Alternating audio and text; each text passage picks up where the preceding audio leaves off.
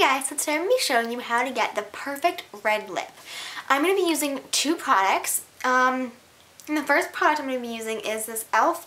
Long Wear Lip Liner in the color Bitter. And it's just like a deep red color. And then this Maybelline lipstick in Are You Ready 625. And it's just one of their color sensational lipsticks. And it's a really nice, cool, sort of bluey red almost. It has a little bit of both in it though. It's like bluey and orangey, so it's a little bit of both. Yeah, so if you want to see a quick red lip tutorial, keep watching. First step to getting the perfect red lip is having moisturized lips. So I started off by applying some Vaseline to my lips. You can apply any moisturizer you want, just so my lips aren't chapped. If you want, you can exfoliate your lips before, but I'm just applying some chapstick. So I just did that. Just let that sink in a little bit.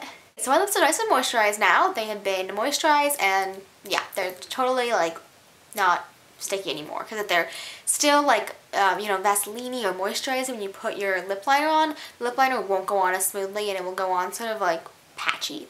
So my lips are totally smooth now and dry. And now I'm just going to apply my lip liner around the perimeter of my lips.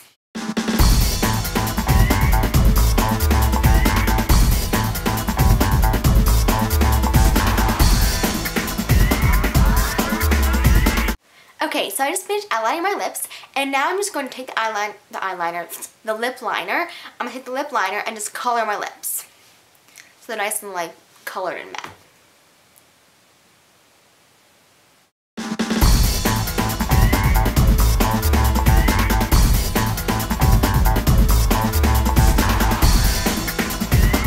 Okay, so once I finished coloring my lips, which by the way, this color is amazing. It is by e.l.f., as I said before. It's only $1 for this lip liner, and it's just really good. I think it's definitely comparable to MAC lip liners of any sorts. So yeah, I definitely suggest this lip liner. Another great brand for drugstore lip liner is Wet n Wild. Great lip liner.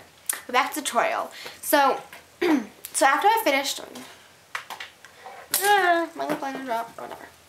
So after I finished doing the lip liner, I'm now going to apply my lipstick over the top. If you want, you could just put a gloss over this and not do the red lipstick, but I really do want that really deep, deep red look, so I'm going to go with the red lipstick. I'm just going to trace my lips with the red lipstick and then fill it in again.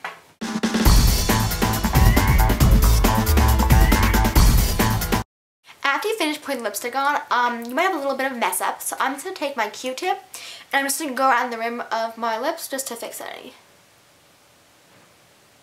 After you do that, now if you have any of those like red smears like I do on mine, let's take a concealer, and I'm using this Glamouflage concealer, and just a concealer brush, and just apply a little bit to your hand, back of your hand,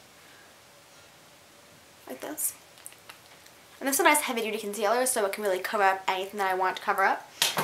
And I'm just going to dip my brush in, and then just go around the perimeter of my lips just to trace my lips and really enunciate them.